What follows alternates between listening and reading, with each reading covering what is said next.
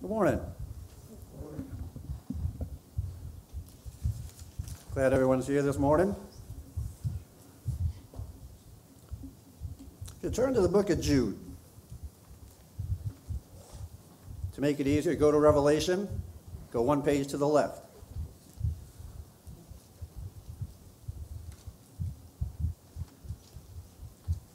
You know, slavery is not a fun thing to talk about. It's not a very pleasant topic. 65 when they abolished slavery. Slavery, as bad as it is, slavery itself is never condemned in the Bible. The treatment of slaves sometimes is, but slavery itself is never condemned in the Bible. Now, it was very different in Bible times. There were rules that had to be followed for masters and for slaves. But slavery in the Bible is nothing like we're used to when we think of slavery. We think of the European and the American slavery. The word slave, the word that we get slave, is from the Greek word doulos. Sometimes that's translated as servant, but the meaning of doulos, it's someone who belongs to another and they have no ownership rights themselves. They are literally a piece of property of their owner. If you remember Paul's letter to Philemon and the slave Onesimus, Onesimus had been an escaped slave, and Paul took him under his wing and converted him. Well, the penalty for an escaped slave could be death. And there was no repercussion for the owner, for the master. He could do what he wanted with him because basically a slave was a piece of property. Well, Jude, he wore that tag doulos as being someone who belongs to another, someone without any ownership rights. Jude, if you will, he wore that tag as a badge of honor. Jesus wasn't here. Jesus had risen. And so Jude, he became a slave of Jesus, a slave with no rights. He had nothing. His life was completely and totally that of Jesus. Jude lived as property of Jesus, to do what Jesus would have him to do. And folks, as Christians, as slaves to Jesus, we're called to persevere. And sometimes we're called to do things that may or may not seem very pleasant. Turn to Jude, verse 1. It says, Jude, a servant of Jesus Christ and brother of James, to those who are called beloved in God the Father and kept for Jesus Christ, may mercy, peace, and love be multiplied to you. Notice in verse 1, Jude, right off the bat, makes a very clear distinction. He says that Jude, in Mark 6:3, where there's a list of Jesus' brother, it's Judas, but it's the same Jude. Jude says he's a brother of James, but a slave to Jesus. There are other times in the New Testament, James, in James 1:1, starts off James, a servant or slave. It's that same word. Peter, in 2 Peter 1:1, says Simon Peter, a servant. Again, that same word, doulos, a slave. Paul, in his letter to the Philippians, in 1:1, says Paul and Timothy, servants, or doulos. It's that same word that means slaves. These gospel writers, these letter writers, are just so committed to Christ, to Jesus, that they are literally slaves to Jesus. Why would they become that love that God has for us, where we're called, God chooses to love us? So every time Jude uses that word beloved, it's to evoke the emotion, the feeling that we're slaves to God because God loves us. God has chosen us. And he continues in verse 2, say, mercy, peace, and love be multiplied to you. So as Christians, we need to humble ourselves and become slaves to Jesus. Folks, part of that becoming slaves to Jesus is sometimes we need to talk about things that we don't want to talk about. Pick up in verse 3. It says, beloved, there's that word beloved again. Beloved, although I was very eager to write to you about our common salvation, I found it necessary to write, appealing to you to contend for the faith that was once for all delivered to the saints. For certain people have crept in, unnoticed, who long ago were designated for this condemnation. Ungodly people who pervert the grace of our Lord, who pervert the grace of our God into sensuality and deny our only Master and Lord, Jesus Christ. Beginning in verse 3, Jude wanted to write about their common salvation. Talking about salvation, that would be fun to talk about. That'd be easy to talk about. It'd be a happy subject. It'd be cool to talk about common salvation that we Christians have through Christ. But he couldn't. He says, I found it necessary to write to you, appealing to you, to contend for the faith. Contending for the faith with the Christians that Jude is writing to took precedent. Now, why did he feel it necessary to write about contending for the faith and not talk about salvation? Verse 4 says, certain people have crept in unnoticed. They're ungodly people, people who pervert the grace of God. Specifically, Jude is talking about false teachers. In Ephesians 6:12, Paul takes it a step further, and Paul talks about rulers and authorities and cosmic powers. In Colossians, he even goes on to say human traditions. These things have crept in and were weakening the church. And Jude had to say, look, I have to write to you to warn you about these things that you need to contend for the faith. By not contending for the faith, let's look at what happened. This is a warning that Jude gives. Verse 5 says, now I want to remind you, although you once fully knew it, that Jesus, who saved the people out of the land of Egypt, afterward destroyed those who did not believe, and the angels who did not stay within their own position of authority, but left their proper dwelling, he has kept in eternal chains under gloomy darkness until the judgment of that great day. Just as Sodom and Gomorrah and the surrounding cities, which likewise indulged in sexual immorality and pursued unnatural desire, serve as an example by undergoing a punishment of eternal fire. Folks, Jude talks about things that his audience would be familiar with. He talks about those who were rescued out of Egypt, but they never made it to the promised land. Not even Moses. Just Caleb and Joshua. Because they turned their back on the Lord. They let these other things creep in, and they didn't make it to the promised land. He talks about angels who are destined for eternal chains. And he talks about Sodom and Gomorrah. Again, stories that his audience would understand how Sodom and Gomorrah were just completely destroyed because they had let these things creep in. They had let the lust and the pleasures of the earth, and only Lot and his family were saved from Sodom and Gomorrah. And even Lot's wife, when she disobeyed and turned her head, became a pillar of salt. This is what Jude is warning against. This is what Jude says we need to contend for the faith.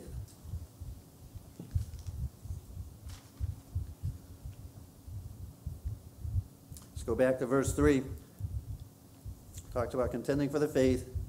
He said it was once, for the faith, that was once for all delivered to the saints. Folks, when Jude is talking about the faith that was delivered, he's talking about the gospel. He's talking about the Bible. This is it. This is the faith. This is the message. This is what we have. Delivered once for all people. Folks, that means we don't need the Book of Mormon or the Quran or a Baptist tenet or even the Catholic Church with their traditions that they say are just as important as the gospel. All that came later. All that's man-made. Jude says that this is the gospel. This is what we need. This is the faith that we need to contend for. Folks, sin is sin. If it was a sin 2,000 years ago, it's a sin today. No false teacher, no human tradition, no ruler, no authority. Nothing is going to change that. Sin is sin. Hebrews 13:8 tells us that Jesus is the same yesterday, today, forever.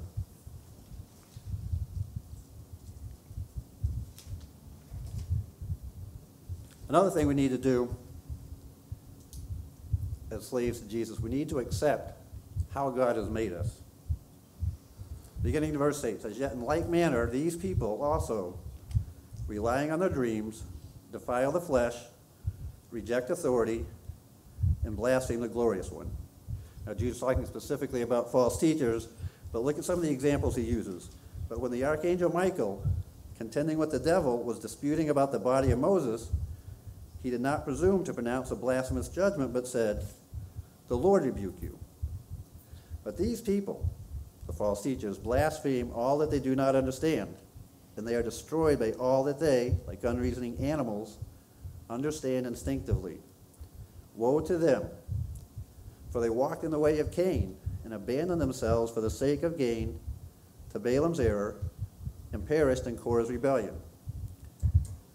These are the hidden reefs at your love feast, as they feast with you without fear, shepherds feeding themselves, waterless clouds swept along by winds, fruitless trees in late autumn, twice dead, uprooted, wild waves of the sea, casting up the foam of their own shame, wandering stars for whom the gloom of utter darkness has been reserved forever." The archangel Michael, Cain, Balaam, Korah, they all rebelled against God. Now, folks, we don't know the story of the archangel Michael, but they did. Jude's audience did. And Jude uses him as an example. These false prophets, they come along, and like them, they try to get their own glory, their own satisfaction, not God's. And that's what Jude is warning against. Folks, sometimes it's intentional. As Jude said in verse 4, for certain people have crept in unnoticed, who long ago were designated for this condemnation. Sometimes it's unintentional. People have just been taught wrong. Folks, God has a judgment for these people, for the people who will teach wrong, for the people who distort the message of God. Folks, I don't like being deaf. It's not any fun not being able to hear anything. But you know what? I can't complain because God made me that way. That was his choice. He decided to do that, and that's fine. I live with it. I accept it. Paul says so much in Romans 9:20.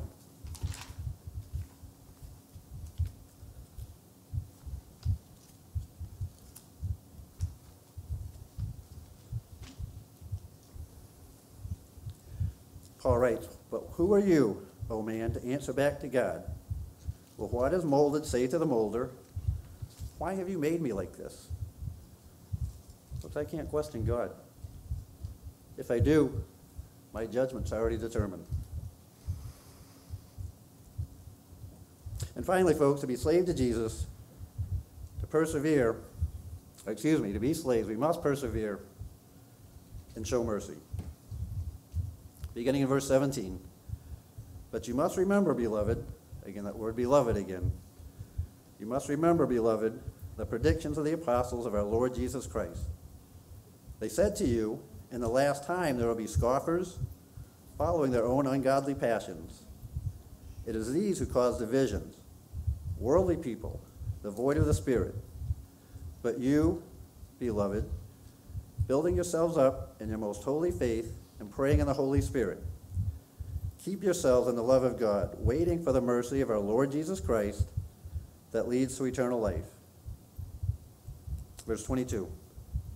And have mercy on those who doubt. Save others by snatching them out of the fire. To others show mercy with fear, hating even the garment stained by the flesh. Folks, the world is full of lost people. Among them are the scoffers, people who will follow their ungodly passions, worldly people, people who cause divisions. Folks, we are in this world, but we're not to be part of this world.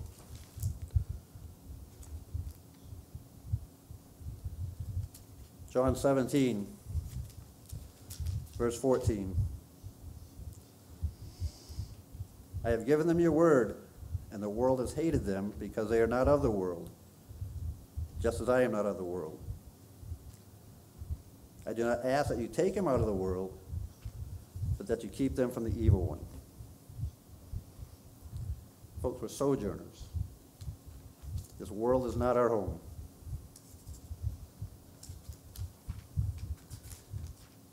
Peter writes in the second letter, which is actually written about the same time as the letter Jude wrote.